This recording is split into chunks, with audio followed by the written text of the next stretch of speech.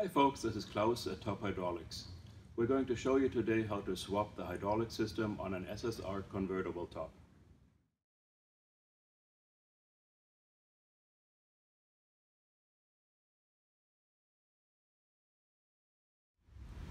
The list of tools needed is really minimal. You need 3 sizes of screwdrivers, flat, small, medium and large. What we have here is an 1/8 inch, 1/4 inch and 3/8 inch. A ratchet with extension and 10mm and 13mm deep wall sockets, pair of vice grips and a pair of cutters to cut zip ties.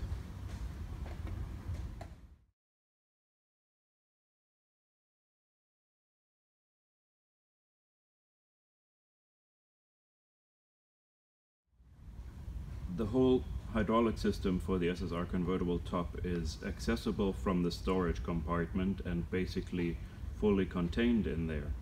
What we're having is the pump in the middle, and to the left side we have a main lift cylinder, we have the storage cover lock, we have the storage cover lift cylinder, and we have the storage cover extension cylinder.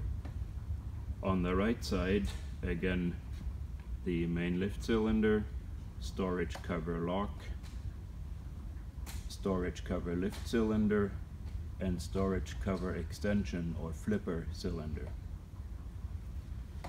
Now what can go wrong on this system, you might ask yourself. The SSR is an awesome car, and it should have a hydraulic system that you don't have to worry about.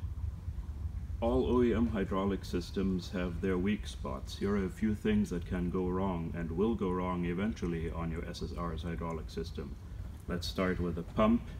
The pump can leak, the pump can have malfunctioning valves outside or inside, it can have failing seals inside, it can have wearing pistons, it can have a wearing electric motor. The pump pushes hydraulic fluid to the individual cylinders, and the movement of the fluid is directed by the solenoids on the outside of the pump and depending on the direction that the electric motor turns. Now that fluid is pushed through these tiny hoses into the hydraulic cylinders.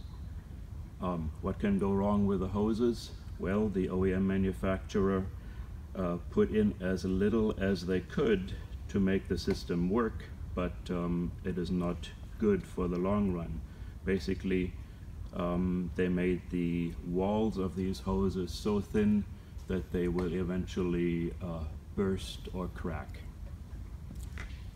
Many of you have heard about the hydraulic cylinders leaking. The cylinders will typically leak first on the bottom where you wouldn't expect it. That's because there are many seals inside these cylinders, and typically the first seals to fail are somewhere around the mounting hole, and you will have fluid just dripping from the bottom of the cylinder. It may appear as if the fluid was coming from where the hose goes into the cylinder, but most likely it is one of the seals on the bottom of the cylinder. There are more seals that can and will go bad inside the cylinder. There are piston seals around the pistons, there are gland seals around the inserts that go into the cylinder, and there are rod seals that seal the black cylinder rod from the housing as the cylinder moves up and down. Lastly, there are seals where the hoses go into the cylinder, which are the hydraulic hose ports, so we call those seals the port seals. So what you get from Top Hydraulics is a completely upgraded system that should be worry-free for decades. You get upgraded seals inside the pump, you get all new hoses made of better, slightly thicker material that will hold up better to kinking and stretching and pressure in general. and you get fully rebuilt and upgraded cylinders that actually have 7 new and upgraded seals per cylinder.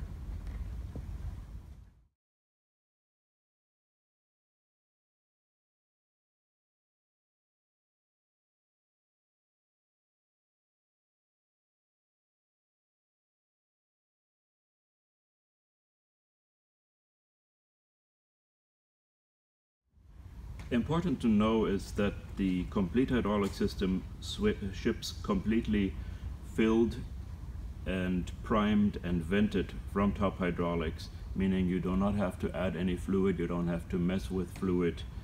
You simply swap this whole system into your car and it's going to be plug and play to work as soon as it's installed. Note on the pump's reservoir that there's a minimum and a maximum line, and on this pump you can clearly see that the fluid is just at the maximum line where it's supposed to be when the top is fully retracted normally. So here's the pump again with the protective cover removed in the middle of the storage compartment. You will see the fill port for the hydraulic fluid, and if you look very closely you will see a maximum and minimum marker at the reservoir. Normally you can see a clear line of hydraulic fluid here for the current level of fluid, but that's not the case on this version that we're going to swap in a moment. Next we will show you how to swap this system into your SSR. So here we have the new hydraulic system put into the storage compartment next to the old one. You see there is still some room left. A person can still easily stand inside the storage compartment, and it is not that difficult to get at the points where everything gets screwed in or attached. We are swapping the system piece by piece, meaning we take out one cylinder and put in the replacement, then take out the next one, put in the replacement, and so forth, starting, for example, with the top, that is the tonneau cover extension cylinder, then moving on to the tonneau cover lift cylinder, then the tonneau cover locks, then the main lift cylinders, and lastly the pump.